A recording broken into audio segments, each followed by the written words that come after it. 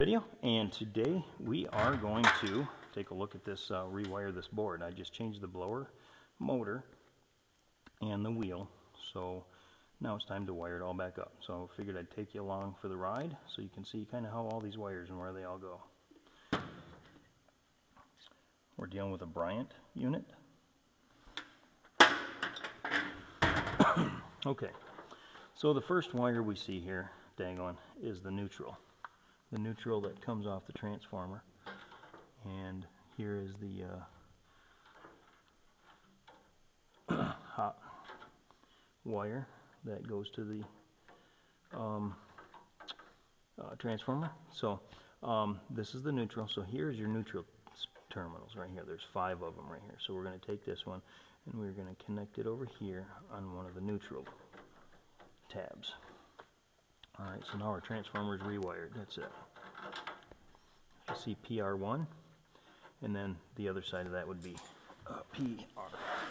I don't know if it's labeled, but in some cases they are labeled PR2. Alright, so this one's easy. This is a no-brainer. This one, which we'll hook up last, card style Molex connector. Alright, so this one here more than likely is our inducer. No, maybe the igniter. Let's see. 2 black wires are going up there. Anyway, we're going to connect this one right here. Yeah, this one goes to the hot surface igniter.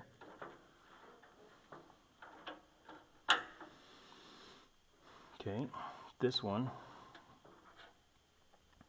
is our L1 and our L2, or our L1. This is our line and this is our neutral. So see where it says L1 connects to here. And then our neutral connects over here on the neutral side. Okay, we've got a couple of other neutrals here, which we're going to connect here and here. And that's it. Wiring harness, except for this, is all done. That one's pretty easy. Alright. Well, let's go through all these wires. I want to lay these out for you. Now, without knowing exactly what, without looking at the motor. Actually, we could probably look at the old motor.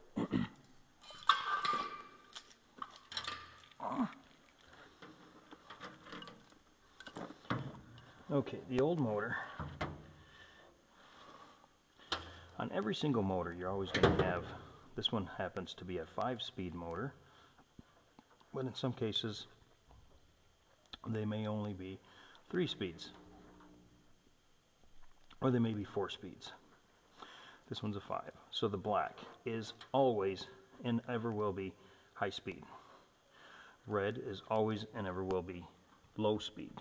Okay, and in this case, black is high speed, and we always want the highest speed to go on the cooling tab, okay, which is right here.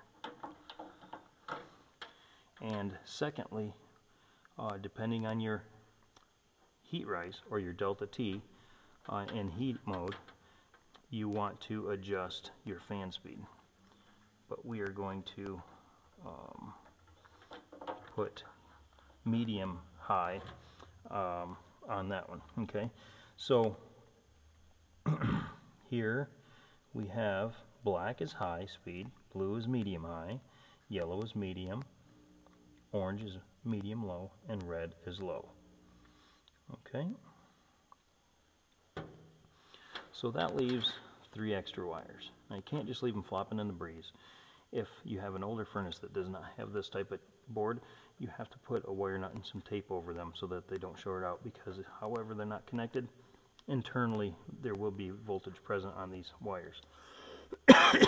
So in this case, you have spare 1, 2, and 3, and in some boards they're called park. So we're going to park our unused motor leads on these spare terminals, like so. That leaves 1 wire left, and this is a small spade connector, and that goes on the one that's labeled blower, just like that. The only 2 wires that we didn't talk about are these two, which goes to the capacitor. The capacitor in this case is a 35, and you see brown and brown connect to the capacitor, and it calls right here for 35 370, and that would be these two brown short wires on this motor. That's it. The only other thing that we really didn't talk about here is our thermostat wire, but I've already addressed this in another video, so if you'd like to see that video on how to wire this up, check that out. Thanks a lot for watching, and we'll see you all on the next video.